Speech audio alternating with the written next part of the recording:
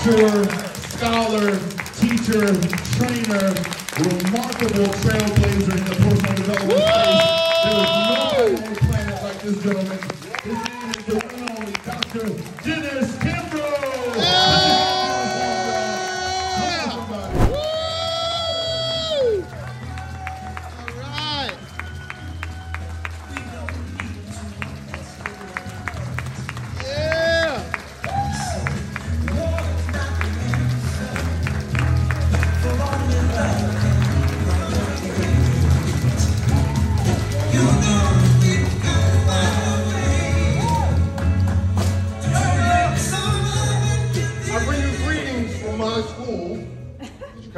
Can you everybody hear me? Yes. Great. I bring you greetings from my school, Clark Atlanta University.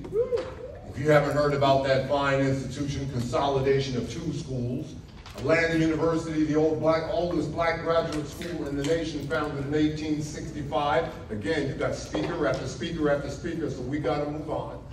4 years later, Clark College, founded in 1869.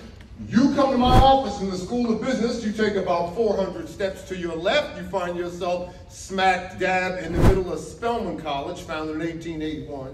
One of my 3 daughters is a Spelman sister. You take 400 steps to your right, and you find yourself smack dab in the middle of Morehouse College. One of my 3 son-in-laws is a Morehouse man, but I can say with all pride, sincerity, and humility, down our halls walk some of the sharpest business students in the country. Let me cut this bad boy on. I gotta read you a passage taken from my second book, Daily Motivations. And it really sets the tone and tenor, what you just shared, talking about opportunities never being lost. And they aren't. This is titled, Where There's Hope, There's Life. At some point in life, you'll be faced with a crisis that seems so overwhelming that it'll shake you to the core. A loved one dies, a marriage crumbles, disease strikes, a child goes astray, life savings is squandered. But this I know, into each life a little rain is going to fall. In June 1992, I was diagnosed with cancer. Following surgery, I faced months of chemotherapy. Each treatment lasted 4 hours and left me so weak, I needed assistance just to function. I lost my appetite as well as weight. My hair, well, that came out in clumps. Being bald was the least of my worries. I had to learn to inject myself in order to keep my white blood cell count up. To be honest, full throttle, I didn't know that I was going to make it. I had nearly given up hope. My hour of need, the Lord spoke to me as he so often does, and I thought, this is not the end. What can cancer do? Cancer cannot control my outlook. Cancer cannot steal my faith. Cancer cannot destroy my peace. Cancer cannot erase my memories. Cancer cannot invade my spirit, and it will not shatter my hope. Where there's hope, there's life, and I choose to live. I thank God to be able to wake up each morning and move under my own power. But if I couldn't handle it, I'm confident, if not for me, then for someone else, I could still always hope. I would instruct my doctors to give my eyes to the little boy who cannot see, to give my ears to the little girl who cannot hear, to give my heart to the woman who's known nothing but pain, and to give my kidneys to the child chained to dialysis. Regardless of your circumstances, you have so much to hope for. Now, who wrote that letter? That letter was written to me by Marie Burnett. She wrote that letter to me more than 10 years ago. That was the centerpiece of my 4th book. My 4th book is called What Keeps Me Standing. And yes, Think and Grow Rich, a Black Choice has a piece of my heart. And yes, Daily Motivations, I guess that's my magnus opus. And yes, the Wealth Choice, well, man, that just really gets me excited. But that 4th book, What Keeps Me Standing, for a 5-year period, I asked no less than 1,000 black grandmothers. And I could have focused on any demographic, but that was a demographic that was near and dearest to my heart. I asked 1,000 black grandmothers, if you could write one letter to your children or to the next generation, what would you tell them about life? And don't you know, Full Throttle, I received letters from every type of black grandmother under the sun. Doctors and lawyers to women with 3rd and 4th grade education. Women with PhDs and MDs and JDs, to those women 5th, 6th, 7th grade education. Women whose children and grandchildren are thriving and surviving.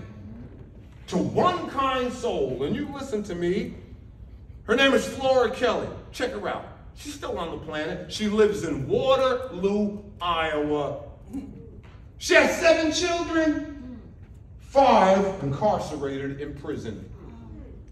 And she called me up when I made the request. I said, Miss Kelly, can you blah, blah? She said, Dr. Kimbro, I don't want to write the letter, but I'm going to send you one of the letters that I sent to my boys who are incarcerated.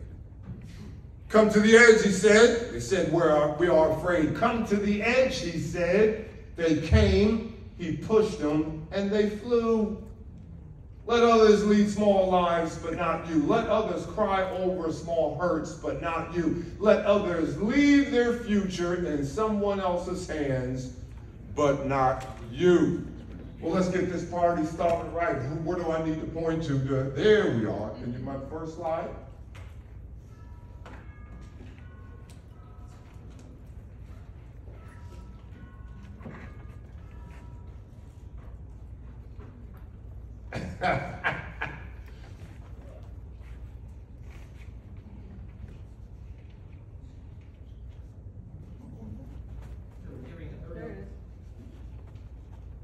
Oh, okay.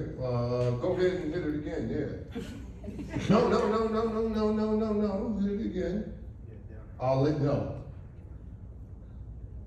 you do that. Keep going. Keep going. Keep going. Well, okay, now go back. Bang, stop right there. Are we lined up? You ready to go? Yes, sir. I wasn't going to show this. See how the Lord works? What, more than 20 years ago, I had a presentation at Stanford B School. And what do you know about Stanford B School? Right across the street from Stanford B School is SRI. The hell is SRI, students? I'm in my classroom. What is SRI, Full Throttle? SRI is Stanford Research Institute. What in the world is Stanford Research Institute? It's a think tank. It's a think tank, and they came up with this design, they came up with this exercise that they wanted all public speakers to use to judge and gauge the type of individuals that he or she is speaking in front of.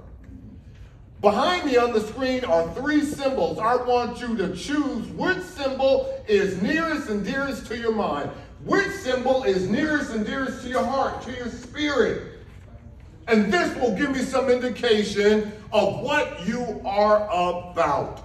Usually your first choice is your best choice. I'll give you 5 seconds, and under no circumstances, tell your next door neighbor. Are you ready? Yes. All right, according to SRI, how many folks picked a circle? Great. According to Stanford Research Institute, those people who picked the circle, you're very intelligent. There you go, girl. Give me some dap. Holla. Bang. All right. Booyah. I see you. Very intelligent. How many folks picked a square? A couple of you. According to Stanford Research Institute, those individuals who chose the square, you're very creative. You don't always use your creativity, but nonetheless, you are very creative. Then I imagine the rest of the Full Throttle chose the triangle. Let me see if folks don't. Yeah. According to SRI, those people who chose the triangle, keep your hands up. Your mind is constantly preoccupied with booze and sex. Well,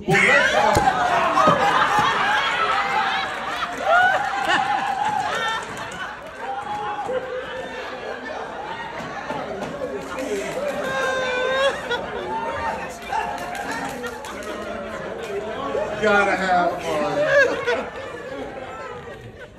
Hey man, this world of work, you gotta place things in the proper perspective and let's have some fun.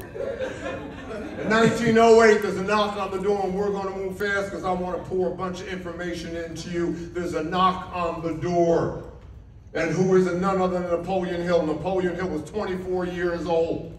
He was working for a nondescript magazine called Bob Taylor Magazine. You listen to me. And Bob Taylor magazine, which is no longer in print right now, hired Napoleon Hill, who at the time was a part-time student at Georgetown University, trying to earn call it a side hustle. Some extra dollars. How in the world they got the following interview, I will never know.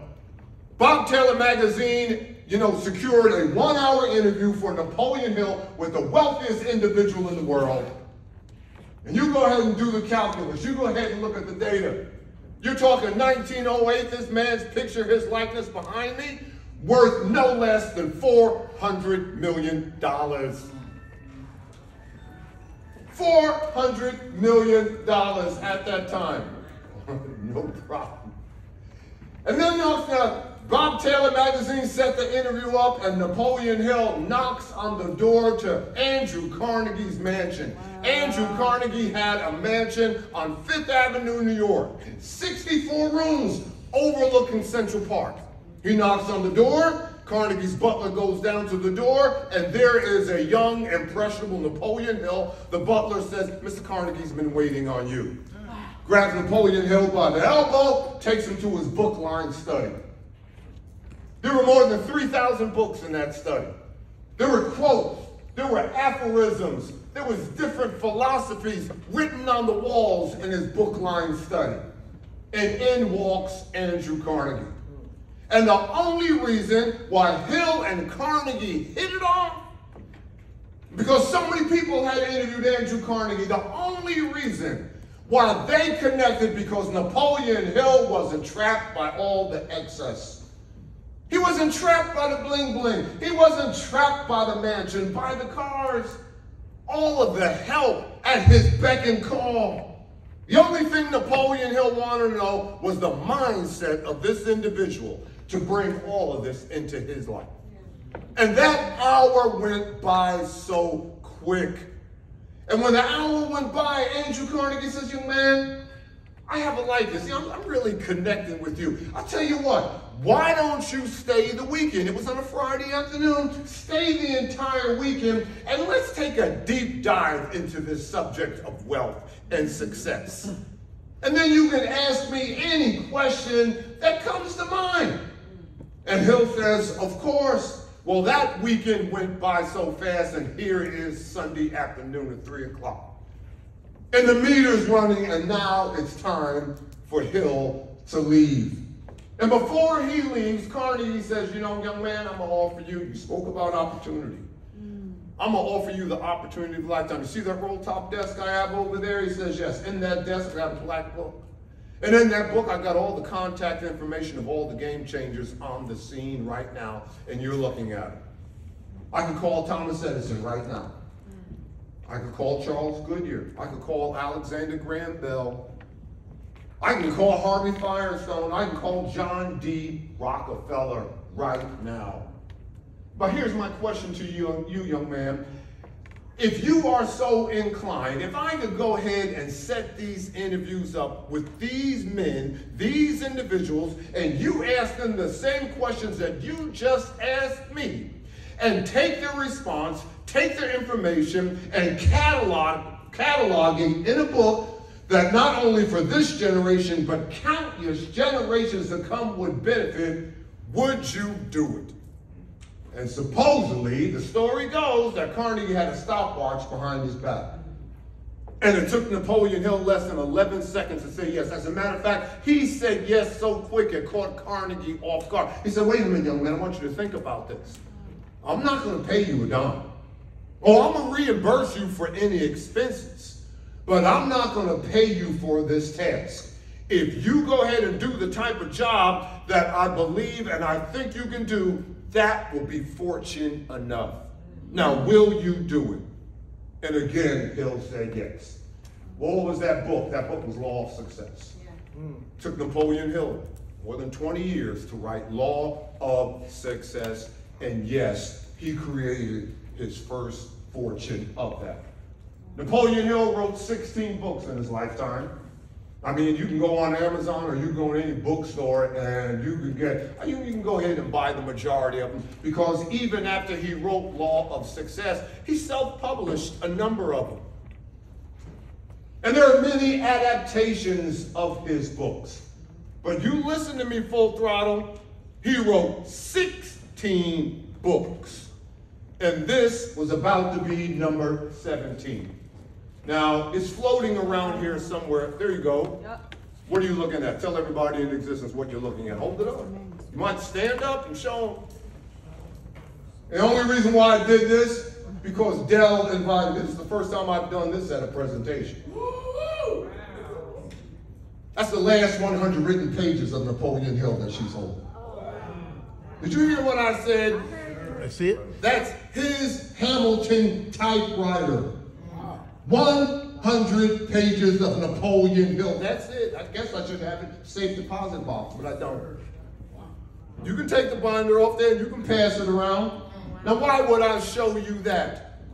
Because when I got my fancy PhD degree, I went around the country interviewing successful African Americans. And I wrote down on my first sheet of paper 50 names. I went out and I interviewed those individuals. Then I wrote another 50 names. I went out and interviewed those individuals. Then I wrote another 50 names. I quit counting at 150 interviews. Where word got around what I was doing, and I just flew home for interviewing Earl Graves, the publisher of Black Enterprise magazine. And my wife says, man, you gotta go upstairs and check your answer machine. I mean, some guy keeps calling and calling and calling. I said, who is it? Go up there and find out.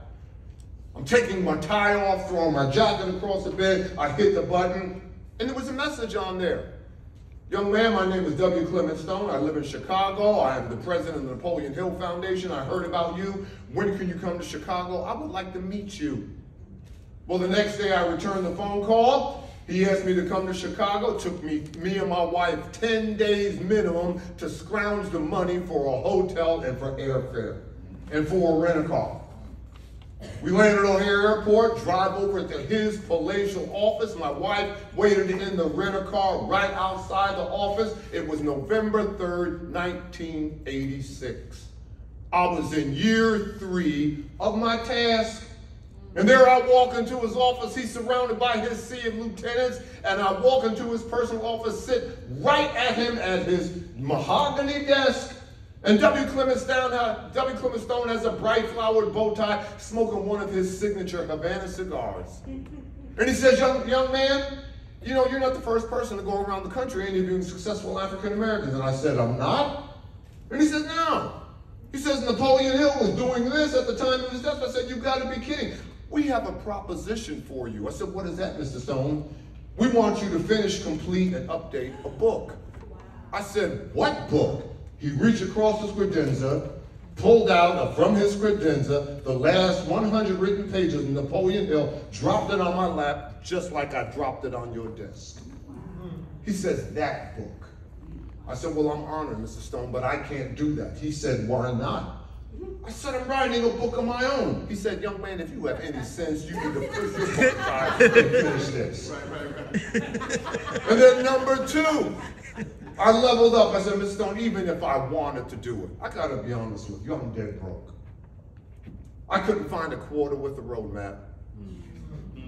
Yeah, I got a fancy degree, but I'm living off my wife's earning as an accountant. She's in a rent-a-car right outside your office.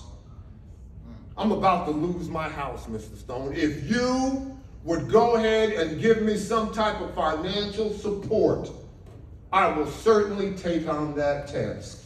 And he said to me, no, I'm not going to give you any money. Andrew Carnegie didn't give, Napoleon Hill a dime. But if you want to find the answers to those questions, why one person succeeds while another fails, why one individual is rich and wealthy while another is impoverished, it is in this laboratory that you must find it. Wow. But I'm going to do you a favor, young man. I'm going to give you a medallion. I'm going to give you an item that I've given to all my friends in peak performance. And whoever I've given this medallion to, they have never, ever failed to reach their goals and objectives. Hold out your hand, young man. And I held out my hand, and this is what W. Clement Stone placed in my hand. It's a coin with his likeness on it, and it says W. Clement Stone. And on the back, it's got positive mental attitude with the words, do it now.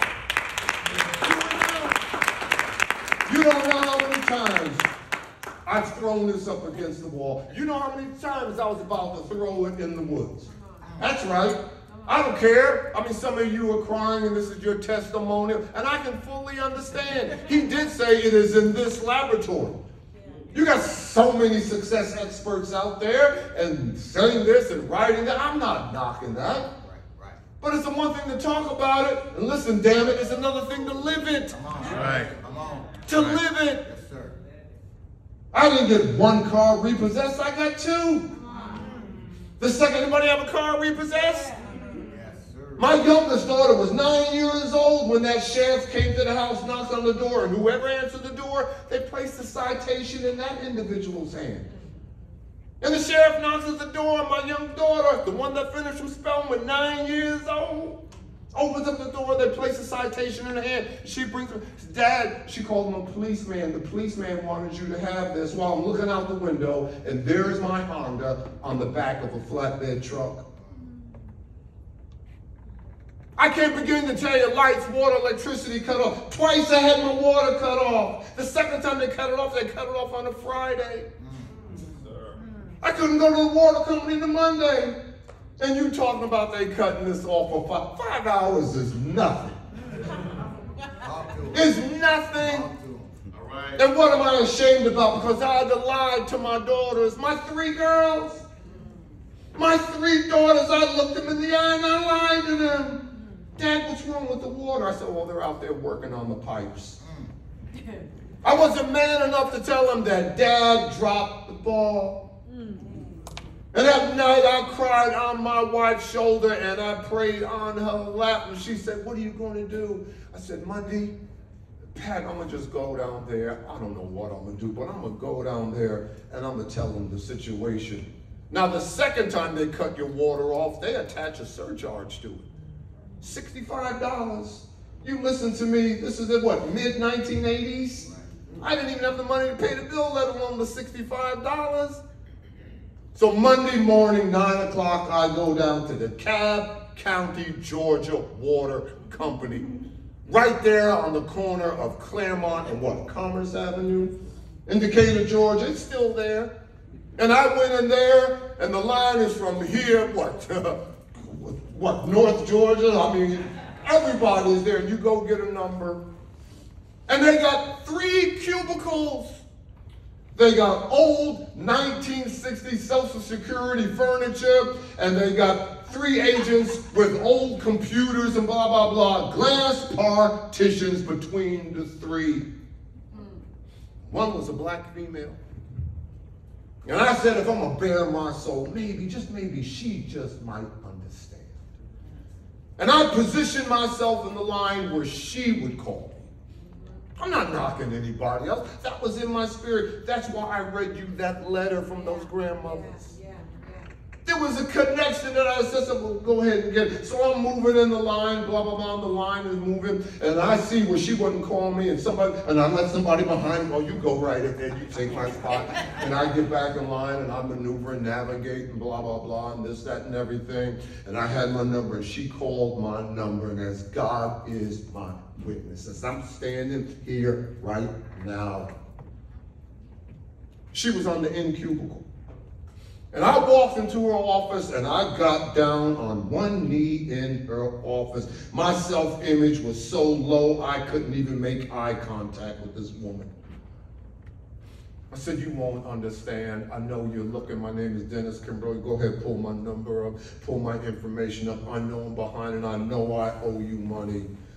But I got this big dream and I spent every dime and penny robbing Peter to pay Paul to go ahead and finish this book. Hell, I don't know if anybody's ever going to read this book, but I think it's going to make a difference. And if you help me this one time, I will never ask for your help and support again.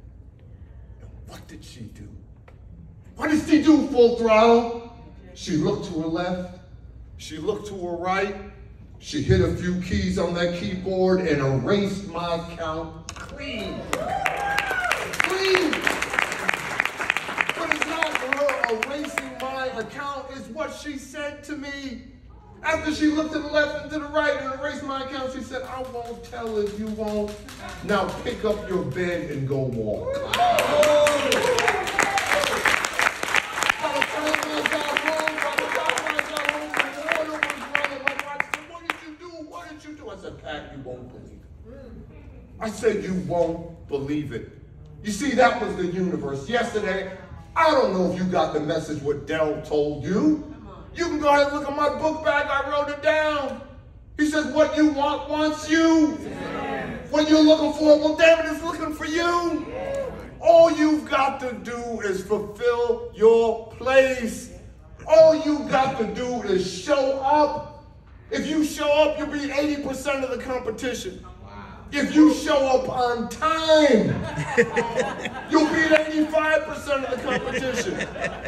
If you show up on time with a plan, you'll beat 90% of the competition. If you show up on time with a plan and a commitment to carry it out, you'll beat 95% of the competition. But Lord have mercy, full throttle. If you show up on time with a plan and a commitment to carry it out, and damn it, then execute it. You'll make the cover of Time magazine. It doesn't take much to succeed. So there you have Think and Grow Rich, a Black choice, and I'm honored, and a wealth choice, and bestsellers, and this, that, and everything. Well, we got to move right along. Martin Luther King said it all. Your life is officially over the day you begin to talk about and think about and discuss everything that doesn't matter. Kimbro, what matters? Your goals, your dreams, your visions. There's Nelson Mandela fighting for his last breath. And he's on a bed and he's got all his lieutenants around him. And he's about to make his transition right in front of our very eyes. And a young journalist wants one last interview, one last question. And Mandela looks up from the bed and sees him, and his guards holding his arms out and saying, no, you can't go in there. Nelson's too sick. And Mandela's waiting. Let him in, let him in, let him in. And the journalist goes up to Mr. Mandela. I know the hour is long, but I just got one last question. Mandela says, sure, young man, what is it? He said, what is the purpose of life? And Mandela said, the only way I can answer that question is to be Socratic, is to ask you a question. You want to find the purpose of life? He said, yes. Well, let me ask you a question. Have you moved from fear to fearless? Have you? Have you moved from fear to fearless? Fear knocks on the door and faith answered. I moved from fear to fearless. Napoleon Hill tells you the only reason why Napoleon Hill came up with 17 principles, listen to me, full throttle. The top 4, definiteness of purpose, mastermind, applied faith, going the extra mile. The only reason why he came up with pleasing personality to cosmic habit force is to get you to focus on those first 4. Wow. Definiteness of purpose, mastermind, applied faith. Faith isn't faith until it's applied. Going the extra mile. That's a burning desire. Hell, if I asked you, categorize what you do for a living, would you tell me that it's work? Would you tell me that it's hard? Would you tell me that it's drudgery? Would you tell me, girl, I just can't stand it. I just got. Well, hopefully you'll tell me that it's your life mission. Hopefully that you'll tell me that you have a passion for it. Hopefully you'll tell me, you know, that's my ministry. Well, if you tell me that it's your ministry and you're passionate about it, then the word conviction is going to be applied to what you're saying. And what do we know about the passionate, convicted, committed mind? It cannot be defeated. It cannot be defeated. I wouldn't be standing here if it could be defeated. I didn't have squat, but a dream, a vision. And I had conviction, and nothing was going to stop me. People ask me all the time, Dr. Kimbro, what is the difference between the individual who goes to college, gets his degree, works in corporate America, after 5 years, gets sick and tired of corporate America, and finally says, I had enough of this, I'm gonna go ahead and start my business. He starts his business, and after 6 months, no one is using his product, no one is using his service, the bills are coming due, he's about to lose his car, he's about to lose his house, and before losing his car and losing his house, he blows the dust off his resume and jumps back into corporate America. What is the difference between that individual and the other individual who, goes to college, gets his degree, works in corporate America, after a year or so say, I'm sick of this, I'm gonna go out there and jump in, start my own business, and after 6 months, no one is using the product, no one's using the service, getting behind on his rent, getting behind on his mortgage, about to lose his car, and says, doesn't blow the dust off his resume, says, take the house, take the car. What is the difference between the two individuals? Fearless. One individual is afraid of losing the house and the car. The other individual is afraid of losing his or her life. That was me. Woo. Woo. I couldn't go back in there. I couldn't go back in there. Oh, I'm going to finish this story. I told the folks last night after we had a little breakout locker room session, the turning point. I mean, year 2, I saw where this was going with it. Okay, I was a pharmaceutical sales rep. And I'm gonna get to my presentation. I was a pharmaceutical sales rep. I was the first black male. I was the first black male in the rotational program for SmithKline & French Pharmaceuticals. My first tour of duty was manufacturing up in Philadelphia. After a year and a half in Philadelphia, they sent us to Atlanta, Georgia, and I was carrying the bag. I was a hospital rep. But by then, I was working on my book. And so I was working a territory near my house, and I said, do I want to eat in McDonald's or fast food, or do I want to, swing by the house and get leftovers that we had last night? And I said, let me go by the house. And don't you know, when I was in the house eating my lunch, working in corporate, the phone rings. And who was it that was on there? Who was that called me? Who was on the phone? It was John Johnson of Ebony Magazine. #1 on my list. Not his secretary, not his administrative assistant, not his chief of staff. It was Mr. Johnson. See, we didn't have any caller ID, any call waiting, none of that. And when my wife got home, I said, Pat, man, you won't believe what happened, man. And I'm wondering how many other phone calls I might have missed and blah, blah, blah. So we had to come to Jesus. That night, we had to come to Jesus. And I promised her, I said, Pat, it won't take long. You just hang in there and blah, blah, blah, and this, that, and the other. Well, took another 5 years. Took another 5 years. And so here we are. Going back to, that question, that going back to Nelson Mandela, have you moved from fear to fearless? #2, what Mandela said. #1, have you moved from fear to fearless? And #2, have you closed the gap between your potential and your performance? Wow. Have you? Have you closed the gap? Look, boys and girls, look full throttle. If you lived a normal life, what the hell is a normal life? 74, 77 years on earth. That's a normal life. Do the calculus. I mean, that equates to 30,000 days on earth. That comes down to 4,000 weeks. Baby girl, that's all you get. Time is not running out, but your life is. And what is the key entrepreneurial question? The key entrepreneurial question, what are you going to do with the rest of life that you have left? Steve Jobs says, when are you going to poke a hole in the universe and prove you were here? Well, this is Napoleon Hill stuff, but I definitely want to show you this because I know that we've got to move on. This is taken from the Wealth Choice. We're going to talk about wealth, and we're going to talk about professional development. Those are the 5 keys taken from the Wealth Club. Remember, I asked you the first one. This is what I found from these individuals. #1, they were driven. When I asked that question, how would you categorize what you do for a living? They were driven. These individuals couldn't be stopped. Steve Harvey, what in the world did Steve Harvey tell me? Steve Harvey even spoke in my class, poured into my students, my kids. And what did he tell me and my students? The career is what you're paid for, but a calling is what you're made for.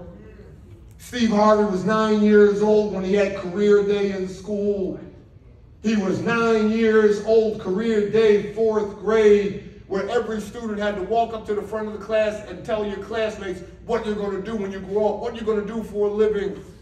And a little girl in Steve's class goes, I'm going to be a school teacher. Little Johnny goes to the front of the class, I'm going to be a fireman. And the teacher says, okay, Steve, it's your turn. Steve walks to the front of the class, tell everybody what you're going to do, Steve. Steve says, I'm going to be on TV. And the teacher was incensed. Said, Steve, you always acting a fool. You always cutting up in my class. Tell your classmates what you're really going to do. And Steve says, yes, I really am going to be on TV. The teacher says, I will not hear of it. Steve, go sit down. And I want you to think about your answer all weekend because I'm going to call on you the first thing Monday morning, and I better not hear any nonsense about you being on TV. What in the world did Steve Harvey do? He went home and told his mother. And his mother had the presence of mind to send her son to his bedroom, same thing I did, with a legal sheet of paper and told him to write his life goals and look at them first thing in the morning and last thing before he goes to bed at night. That was Napoleon Hill. That's Napoleon Hill. Mother didn't even know. But using the same process, Napoleon Hill, you go get Think and Grow Rich, and there are 6 steps that Hill sends you through. Those steps won't fail. Don't reinvent the wheel. He says, I'm going to be on TV. That he did that at age 9, and you look at Harvey right now. I interviewed Steve Harvey twice. The second time I interviewed him, 2 hours in his palatial offices, Buckhead, Atlanta, Georgia. And I go into his palatial office. His administrative assistant meets me at the door, takes me by the elbow. Dr. Kimbro, you've been in Steve's office before. Yes, I have. Takes me there. He's wrapping up a meeting. He'll be with you shortly. And for those of you who ever had an opportunity to see his office is about the size of this room. Wall to wall, TV to TV monitor, 60-inch TVs on every corner of all 3 walls in his, desk and blah, blah, blah, his monitor there. So you got nothing but flat screen TVs looking all different. And on those TVs, what is he looking at? Is he looking at game shows? Hell no. Is he looking at videos? No. What in the world is he looking at on these flat screen TVs, Full Throttle? His life goals.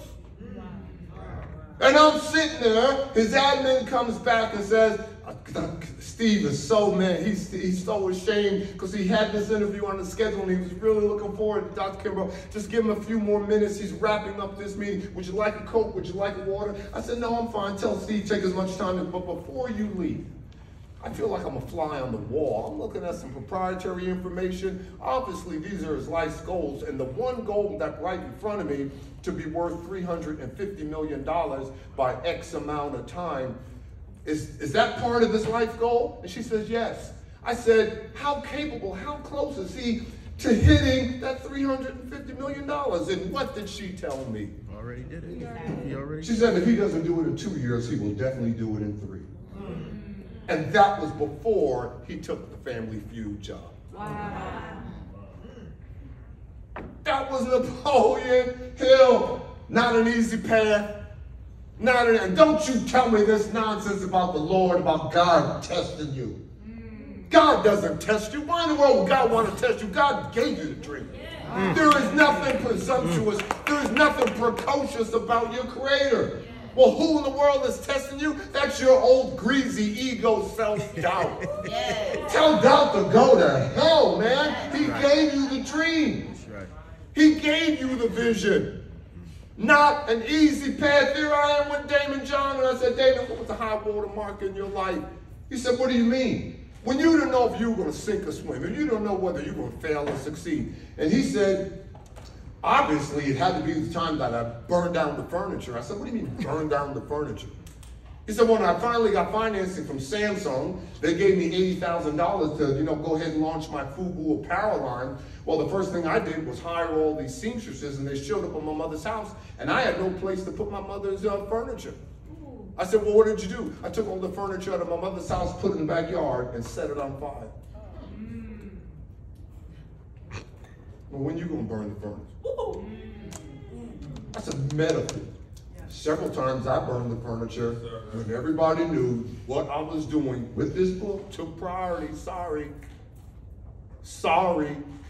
Not an easy path. Think outside the box. And again, going what Damon John said, he said, Dr. Kimbro, it is not how far you can see. It's how clearly you can see. Think outside the box. Average individual in our lifestyle gets 4 ideas a year. Any one of which, if you have the guts, the courage, the fortitude to chase your dream, will make you financially independent. Think outside the box. Dikembe Mutombo. No. Got a chance to interview him, and yes, he spoke in my class also. And he wrapped up, he told my students, he said, well, since you're business students, you probably want to know the size of my portfolio. And my student says, yes. He says, I have no problem sharing that with you. And he says, yes, I own oil wells in Nigeria. And yes, I own a couple of schools in Nigeria. And yes, I own a clinic, and I'm about to place the finishing touches on a hospital in Nigeria. And yes, I own a railway system in Nigeria, but that's not the flagship of my portfolio. And my students were, well, Mr. Mutombo, what is the flagship of your portfolio? And then he said the following. He said, I don't care, for those of you who've been to Atlanta, Georgia, this hits home. He says, I don't care what hospital you go to in Atlanta, Georgia. I don't care if you go to Northside. I don't care if you go to Crawford Lawn. I don't care if you go to Emory. I don't care if you go to Piedmont. I don't care if you go to South Fulton. I don't care if you go to Hillendale. I don't care what hospital you go to in Atlanta, Georgia. I own the ambulance service at that hospital. And he says, how did that occur? He said, I wasn't even thinking about it until my mother died in my arms. I had to fly back to Nigeria. And as my mother is dying in my arms, the last question she asked me is, what will be your legacy? What will be your legacy? So he says, yes, I played 16 years in the NBA, and yes, I have a sizable net worth and everything. And some of the guys that I played with, they squandered all the money and they declared bankruptcy and they're dead broke. And yes, they do ask me for money. And the first time they ask me for money, I don't loan it to them, I give it to them. But the second time that they ask me for money, I don't give them a dime. I give them something more important. I said, what is that, Deke? He said, I give them a book. I give them a book. Do more than what is expected, more than what is acquired. You do what is expected, you get a paycheck, Simon Bailey. You go above and beyond what is expected, and you get opportunity. And you get opportunity. And then last but not least, make things happen. The reason why I said Napoleon Hill wrote 16 books, number 17 was going to be a black choice. Of all his books, my favorite is The Master Key to Riches. That was his next to last book. Now, why is The Master Key to Riches my favorite of all Napoleon Hill's works, more so than Think and Grow Rich? Because he finally tells the world to him and his mindset.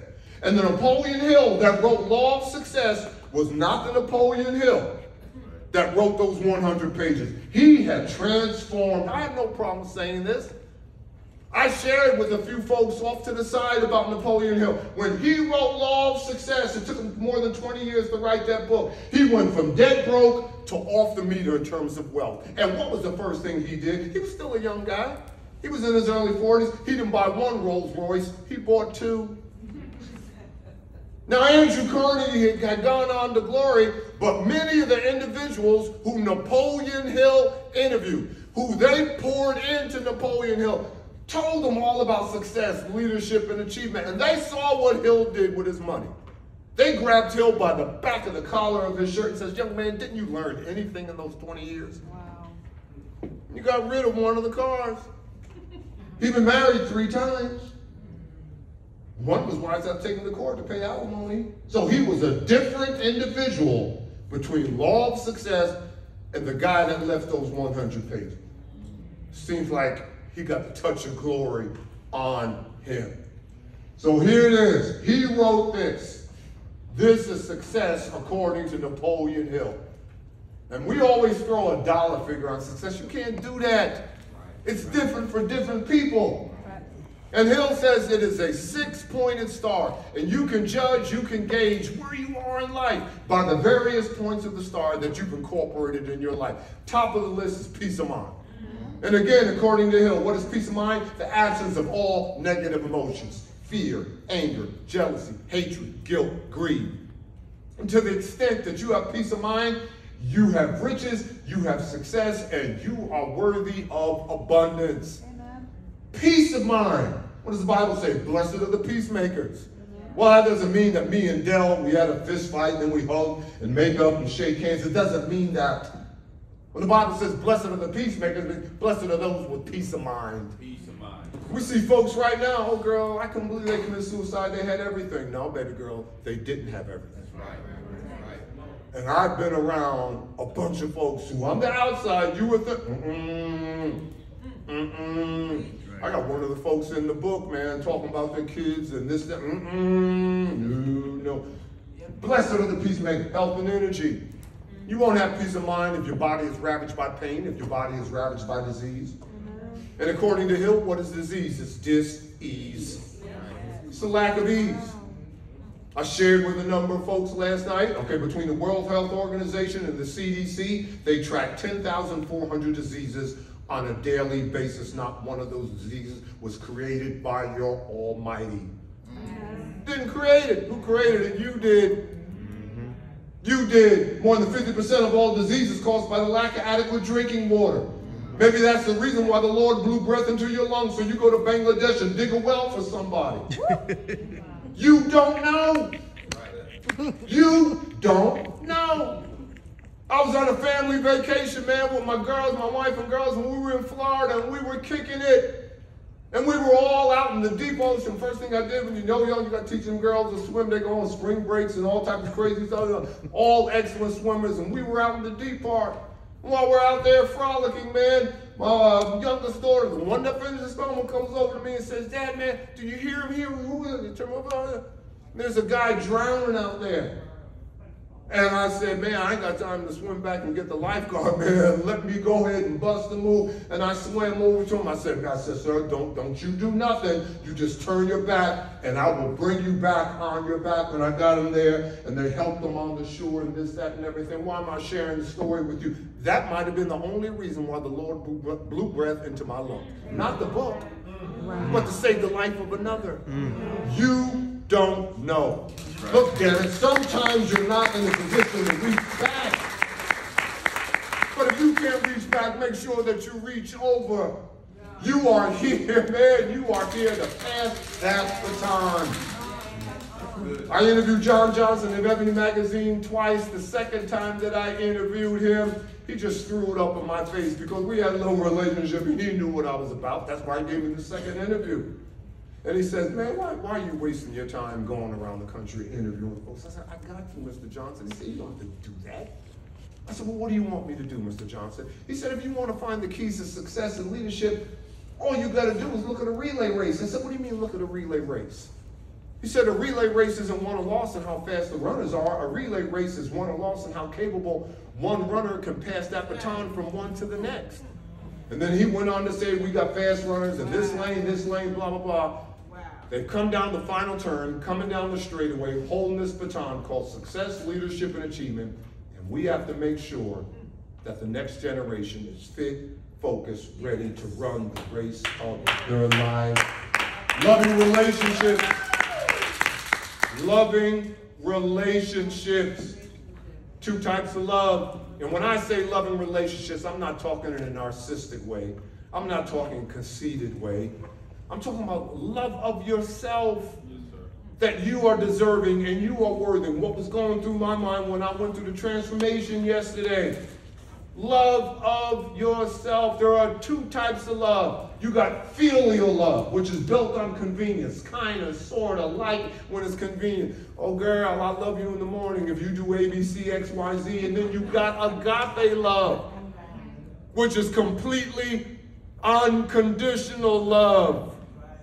Agape love. And we see it all the time, man. We see those two forms of love. Ladies, what's the greatest psychic need of a man? You don't even know. The greatest psychic need of a man is to think that his thoughts and his hopes and, his concerns are being considered. And you do it to us all the time. I mean, my wife would come in a magazine and she said, now, do you like this color or that color? Oh, Pat, I like that color. I knew you were going to say that. I think we'll go with this. My daughters do it to my son-in-laws. Now, Which chair do you like? You like that chair or this chair? Oh, Mackenzie, I like that chair. I knew you were going to say that. I think we'll move in this direction. It's not that you go ahead and choose and select the one that we point out. No. It's just that our hopes and dreams and aspirations are being considered. That's all we want. Now, men, what's the greatest psychic need of a woman? Men. You don't even know. Greatest psychic need of a woman is to be safe and secure. Is to be safe and secure. Sometimes the only thing a woman wants is to walk in the house and hear a man's voice. That's all she wants. Is to be safe and secure. And we violate that. Oh man, you stepped on my Air Jordans, pull out your Glock. You act the fool out in public. We violate that all the time when the Lord wants to take a true measure of a man. He doesn't put the tape around the shoulders, he puts the tape around the heart. It's not the bass in your voice or how much hair on your chest, how bulging your muscles, how hard you can hit. It's not how hard you can hit. It's how light and tender you can be to the touch. That's the greatest psychic need. Now, why do I share that? Because you can ask, remember I said filial love, kind of, sort of, when I want something, versus agape love. You got, what, 40 different firehouses in Atlanta, Georgia. You go to any firefighter, and they will tell you that if a home is on fire, a building's on fire, when the father gets there, and the firefighter says, sir, you can't go in there. And he says, but my children are in there. Sir, it's too dangerous, you can't go in there. Firefighter sticks out his arm. The father looks at the burning house, knows his kids are in there, shakes his head, turns around and walks back. But you let the mother get there. Ask the firefighter if you don't believe me. Ma'am, I'm sorry, you can't go. My children are in there. Ma'am, it's too dangerous. Firefighter puts out the arm. What does the mother do? Removes his arm. Now you got folks that'll doubt that.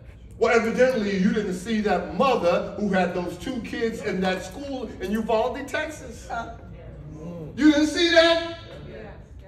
My brother, 30 years law enforcement, he was captain New Jersey State Police, he'll tell you.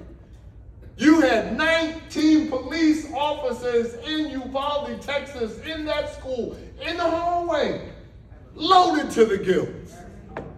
They had the AR-15, they had the Glock, they had the ammo, they had body armor. 19 of them. But we're frozen. And you had a mother get up there with 2 of her kids in that school. And she's walking into the school. And one of the officers, man, where you going? Said, my kids are in there. She said, no, they said, you can't go in there. She said, I'm going in there. And then one of the police officers, well, let me escort you. She turned around and said, you don't have to escort me. She went in there and got her kids. That's right. Go to Barnum and Bailey. Go to the circus. Any lion tamer will tell you that the mama bear, the mama tiger, the mama lion will let you do anything you want.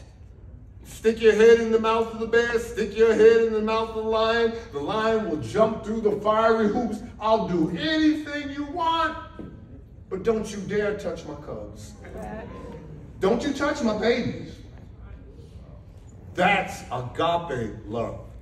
And what is at the heart of agape love? Because I even did a reel on this. What is the one question that only the female species asks, which is the most important question in the universe? That only the female species asks this question. What is the most important question in the universe? It's what about the children? Yeah. Right. No one else asked, but women, what about the children? What did John Johnson tell me? Passing baton from one generation to the next. So when you ask the question, what about the children? That means you're ready to pass the baton. There's somebody else besides you on this planet. Come on. That's loving relationships that Hill was talking about. Financial freedom, financial independence, different for different people. We are coming down the home stretch. Financial freedom and financial independence. Now, we live in a society right now with social media and everything going on right now. Oh, you got to be banked like Hank. And I don't tell people you got to be a millionaire, you got to be financially. I don't do that. All I do tell my readers, I just want to see you personally fulfilled. Amen. Yeah. Whatever that dollar figure is. You ask my mother, God bless her soul, what is your level of financial freedom and financial independence? She said, well, if I could just find $50 extra a month. She'll be financially. That's your level of financial freedom. The first time anybody ever told me that they wanted to be a billionaire is when I interviewed Don King. I flew up to Cleveland, Ohio, spent a day with Don King, the fight promoter. And we were talking about goals. And I said, Mr. King, what is your #1 goal? He said, I'll be Black America's first, Black billionaire. Well, he wasn't the first. Who was it? It was Bob Johnson. It was Bob Johnson of BET. Worthy goals and ideals. If you don't have a goal, I need to know why you don't have a goal. Do you even know your area of excellence? Do you? Do you know your area of excellence? What is your value add? We're talking like you're in B school right now. What is your area of excellence? As you know, there are 8 laws of branding, and the #1 law of branding is the law of leadership. Where do you lead the field? You'd be surprised, man, before I would get a phone call, can Dr. Kimbro speak on this? Can Dr. Kimbro speak on that? No, I can't let somebody else do that. What is my area of excellence? If anybody wants to know anything about leadership, anybody wants to know about wealth, anybody wants to know anything about success, yeah, I should be a part of the conversation. That's my area of excellence. You ask yourself 3 critical questions to find your area of excellence. #1, what do you love to do? What do you have a passion for? What can you throw your whole heart and soul into? What did Henry David Thoreau say? Don't die with your music left in you. Old rapper, too short, been way too long, time for the whole world to play your song. When I walk in the classroom, those 70 to 80 students in the classroom, well, damn it, they're going to sing my song. Amen. This is what I was born to do. I shared with a number of you. I'm a sophomore, undergrad, college, University of Oklahoma. My fraternity brothers called me the professor because I always had a book under my arm. I knew what I wanted to do. Well, what do you love to do? What do you have a passion for? What can you throw your whole heart and soul into? So many times when I'm interviewing folks, I couldn't tell when they were working, when they were playing. It was completely and totally symmetrical. I don't care whether it was Tyler Perry. I don't care whoever. I couldn't tell when they were working, when they were playing. Question #2, what would you do for free? If no one ever gave you a dime, if no one ever gave you financial reward for your efforts, what would you do for free? I proved it. Mr. Stone, if you would give me some type of financial support, I would. Didn't give me squat. And because he didn't give me squat, he gave me everything.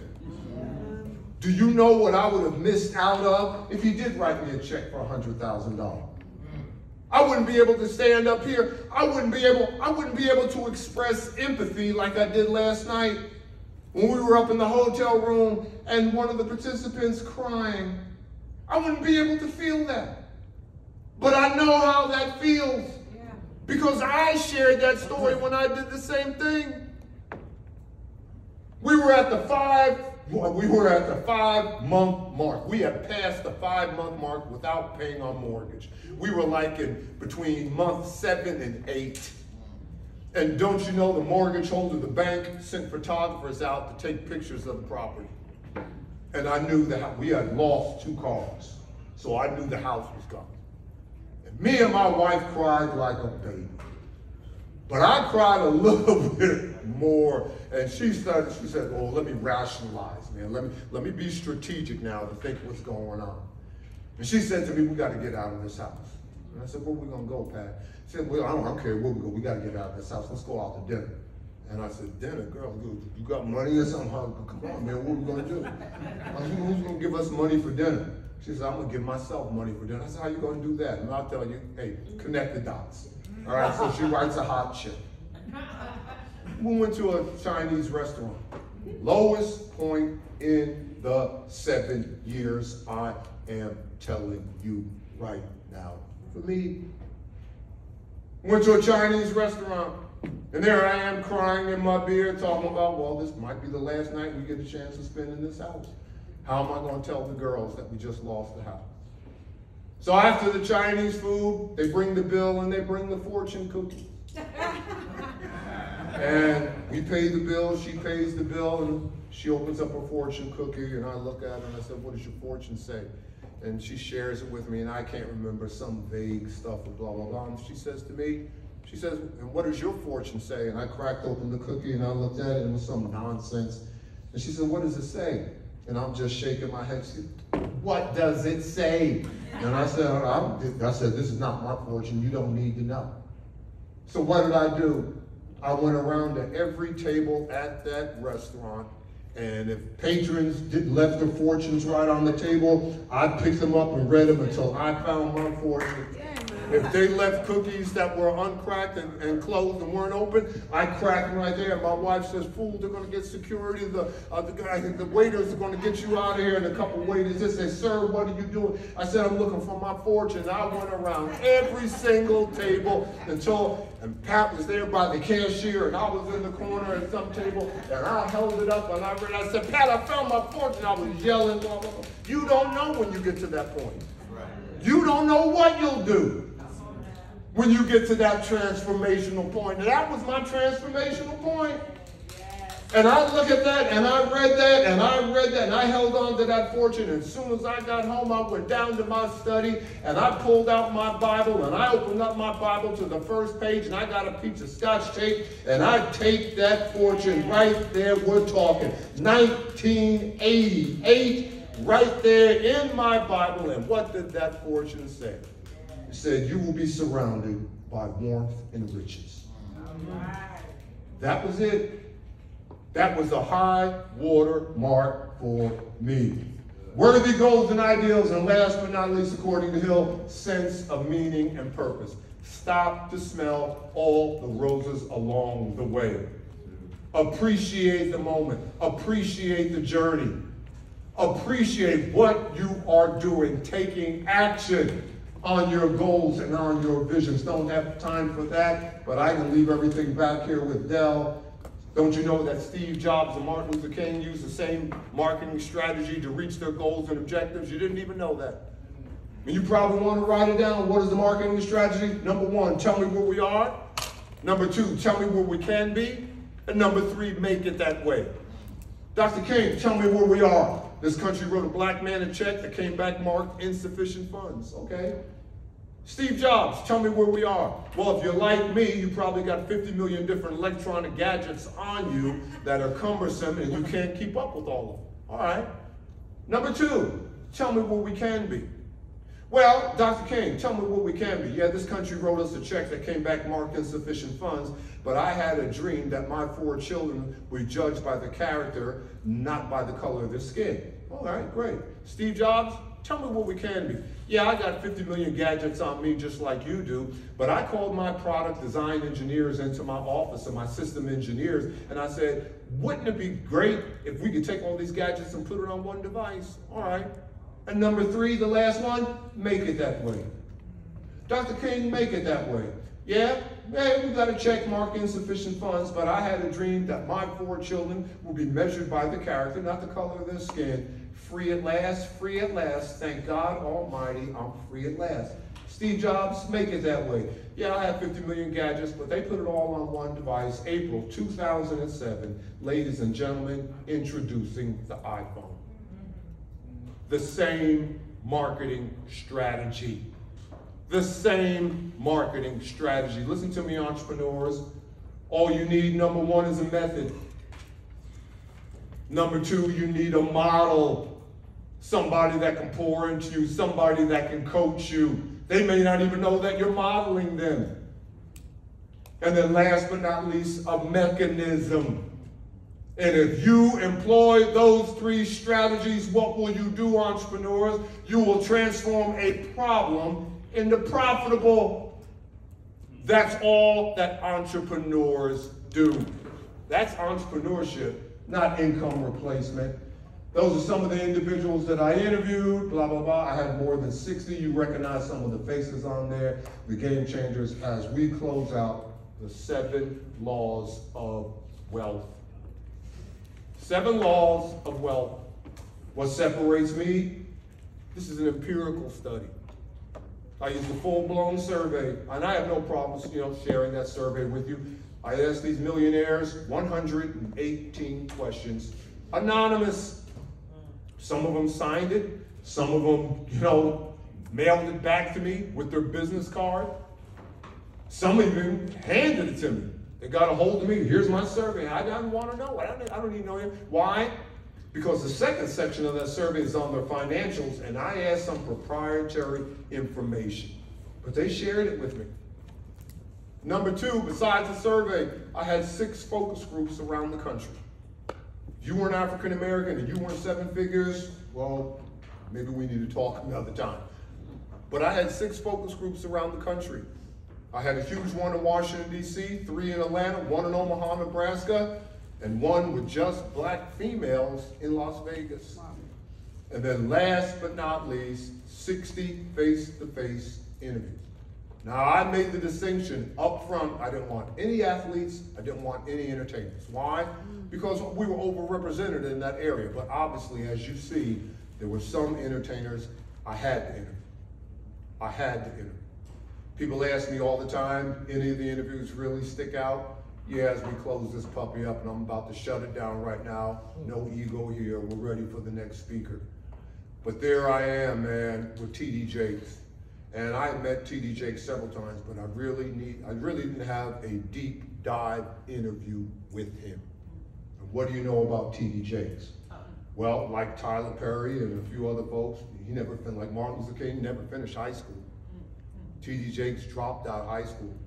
Number 2, they ran him out of Charleston, West Virginia with 8 members. Number 3, I mean, he really started the Potter's House with 3 basic members. Number 4, they told the man that he would never make it in the ministry. Why? He has a heavy lift. And if you've ever been in his presence and really hear him, I mean, you'll hear the lift. So there I am, I'm at the Potter's House. His administrative assistant grabs me, throws me in his study, saying the bishop will be with you shortly. Talking about a deep dive interview. And while I'm in his study, I, full throttle, am looking at every book on God's green earth that you would ever want to read, ever want to study, ever want to examine in your life. And all of a sudden, while I'm looking at his books, taking a couple off the shelf and blah, blah, blah, bam, all of a sudden, Jakes walks in. And I said, Bishop, I'm not getting on that plane and flying back to Atlanta till we talk about success, till we talk about leadership, and till we discuss wealth. But before we do, I'm not going to cut the tape recorder on, but before we do, I got to ask you this question. Your critics say that you weren't going to make it in the ministry. And he said, Professor, my critics are altogether, they're not altogether wrong. He says, you know, the list is still there. No, I did not finish high school. But I don't care. I had something to say, and I don't care if I had to stutter. I don't care if I had to stammer. I was going to say it. I said, well, let me cut the tape recorder on now, and you can talk to me. I said, what is the keynote to harmony when we discuss wealth? He says, that easy. He says, give a man a fish, feed him for a day. Teach her how to fish, you feed her for a lifetime. But show him or her how they can buy the pond, and no one in their family will ever know struggle. Now, why would I share that story with you? Well, damn it, what the hell are you doing for 4 days? You buying the pond. This man over here is teaching you how to buy the pond. And what happens when you bought the pond? 2 things you never have to worry about in life. Number 1, you never have to worry about employment. Why? Because you never have to worry about employment because everybody wants to be around game changers. Everybody wants to be around A-level people. That's why Steve Jobs only hired A-level people. And sometimes his HR director will go say, Steve, we got a nice little B-level, but they're nice and they'll fit into the culture. And Steve will wave his hand and says, no, I don't want them. Steve, how come you won't give B-level a chance? He says, easy. Because if I give B-level people a chance, sometimes they might feel sorry for C-level. And before I know it, my business will be overrun with B and C-level people, and we will forget the direction of this company. Let's go. Wow. So number 1, you never have to worry about employment. And number 2, which is critical, you never have to worry about wealth. You never have to worry about income. And there he is. Last final on there, here we go. Oh, where is it?